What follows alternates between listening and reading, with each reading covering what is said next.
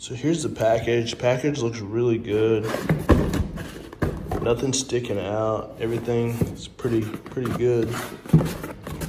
So this is a Sudco carburetor, and this is a part number.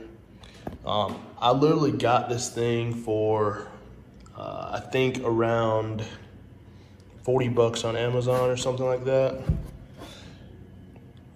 Here's some information for you. It is made in China, so I don't know who's making them in China. I don't really care. You know, USA, whatever, but I'm down. I'm totally down with this. If it saves me $300, I do not care. Let's get this thing unboxed.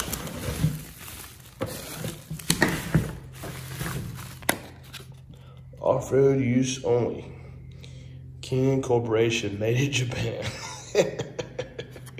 That's sick. Let's see what we're working with here.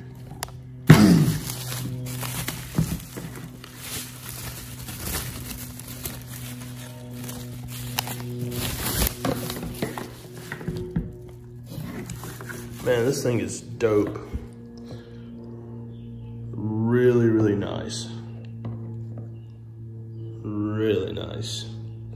They obviously have a quality control check, hence all these green markers, but this thing is the bee's knees.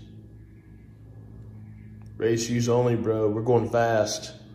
Look at that. We are going fast. So this thing is sick. See how good the slide works in it. Oh, dude, that's butter. This is so sick. So yeah, we are going to install that on this thing whenever we get it back together. It's gonna go like so.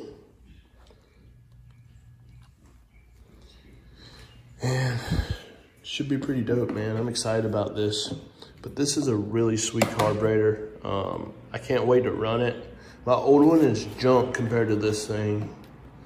I can guarantee that this thing is gonna be light years ahead of what I have, and I cannot wait. So yeah, thumbs up for me. I think this thing's awesome. I would definitely spend another $40 on it. You could buy 4 of these for the price of 1 Keihin. And the seller was really awesome. Answered all my questions, and I asked a lot of questions. So thumbs up for me. I would advise it. If you can, go purchase one.